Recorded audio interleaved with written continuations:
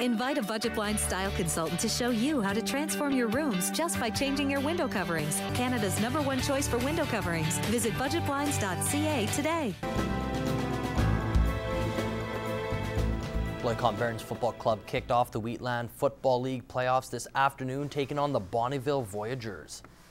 Well, the Barons beat the Voyageurs 34-0 in their match during the season here. A high snap to Kirk Hahn. He hands it off to Mitch Anthony, and he gets into the end zone, and it's 7-0 for the Barons after the extra point.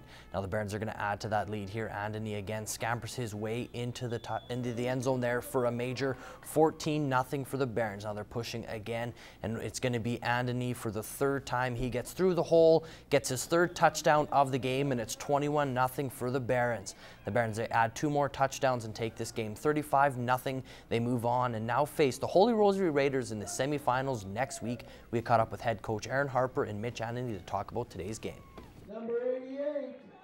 A little bit of a sloppy start, but we got things figured out. We got it all straightened out, and we were pretty crisp on some things. Defense played well. Offense made a couple mistakes, but also made some big plays. So overall, not bad. We're getting better. I thought we played really well. Defense had a very solid game, and offense came out pretty strong in the first quarter there, and started like we want to, and got the first points on the board. So played really well all around, I think. It'll be fun. We've corrected a couple things, some bad adjustments, some bad alignment from the last time we played them, and we'll think we'll be a little more secure. They're a good football team, and we haven't beaten them in a while. So I don't think it'll be an issue getting guys fired up to practice or motivated to play in the game. So it'll be fun. Yeah, we're excited. We can't wait. The Lakeland Rustlers Soccer teams returned to the border city this weekend. After spending a few weekends on the road, the Rustlers hosted Red Deer College. The ladies, they dropped their match 2-1, and we're going to move on to the men's game here. They're looking to get a win against the Kings. The Kings are keeping the ball in Rustlers' end and just applying a lot of pressure. A pass is going to get through the hole here, and the King player is going to walk in, and he rips this one upstairs to give the Kings a 1-0 lead. That would be the score at the half, and we will have the final score for you on the late night. And the Lakeland Rustlers women's team was back in action, the volleyball team I should say, versus the Grand Prairie Wolves. After dropping the first match last night, the Rustlers were looking to get a victory. However, they would be defeated once again 3-0. The Wolves won the sets 28-26, 31-29, and 31-29. The Rustlers were up in the first and third set, but weren't able to hold the lead. The ladies are back in action next weekend for their home opener versus the Concordia Thunder. And the men, they would fare a lot better in their game against the Wolves. After defeating the Wolves last night 3-2, today they defeated them 3-1, improving to 2-0 on the season. The Rustlers will also be at home next Friday hosting the Concordia Thunder at 8 p.m.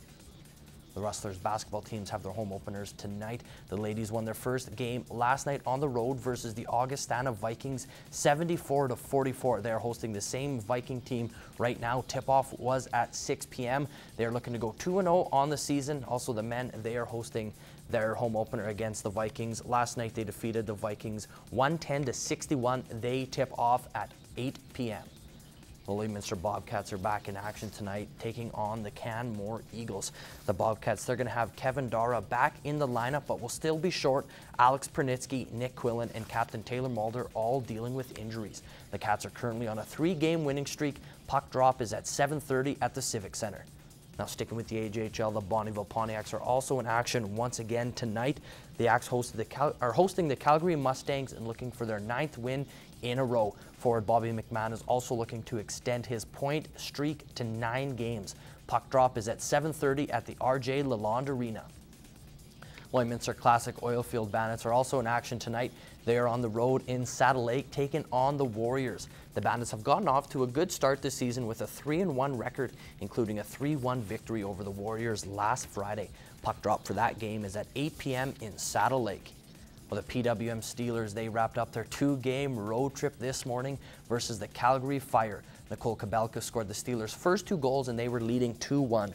The Fire would then add 4 unanswered goals and have a 5-2 lead before Kabelka would put the hat-trick goal home to make it 5-3. Brooks Brooke Weitzel would make it 5-4 as the Steelers attempt to come back. However, a late goal by Nisha German would not matter as the Fire take this game 6-5. The Steelers now return home for a game tomorrow afternoon versus the St.Albert Raiders. Puck drop is at 1 o'clock at the Service Sports Center.